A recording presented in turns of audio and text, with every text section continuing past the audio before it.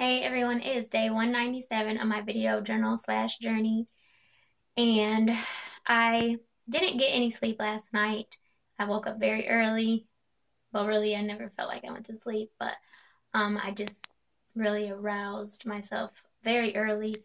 And anytime that happens, I usually know that I'm in store for something, and it's usually not anything ever very good, but that was the case again today, and it's proved to be very trying this morning, but I decided to keep a smile on my face and move through my day and be positive, and I'm still smiling, and I hope that you are too. But just reminder to everyone to be careful the things that you put out with your words, because the universe is listening, and twice now that's happened to me.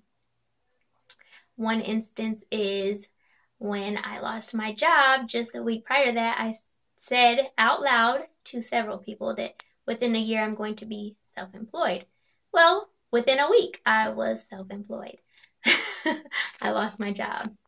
And then recently, about another situation involving my household, and I didn't want it to happen soon, and instead it happened today.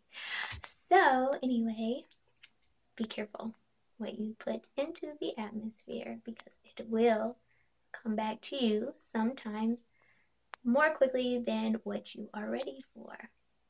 But turn lemons into lemonade and keep it